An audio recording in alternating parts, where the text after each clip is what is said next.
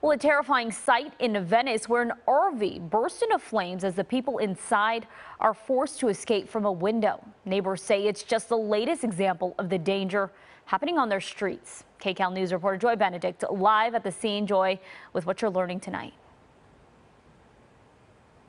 Yeah, that's right, Leslie. I wish we could say this was the first time we have seen an RV catch fire, but it's not often it happens in this particular way. But take a look at the scene that's left behind on this street. More than 24 hours later, what's left of the belongings just stringing alongside the shell of an RV. But investigators say this fire was no accident.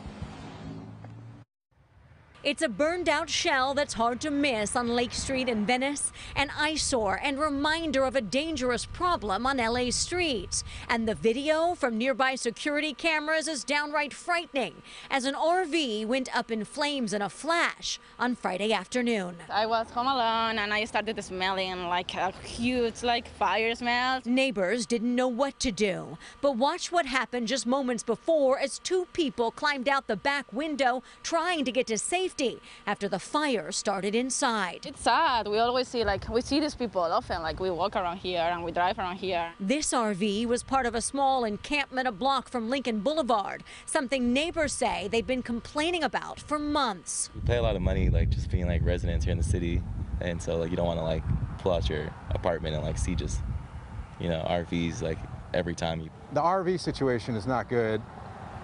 It smells like urine and filth.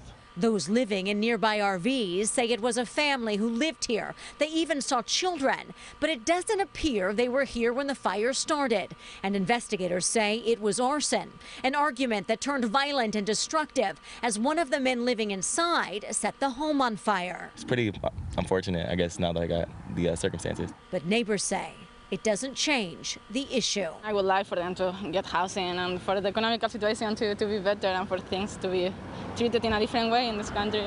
LA City Council member Tracy Park released a statement saying in part, like many Angelenos, I am angry and saddened by these situations. I will continue working every day to make progress and implement rules and programs that will ultimately lead to a solution. That's what every politician talks about every time they get elected, and it's never changes. But these neighbors are tired of talk.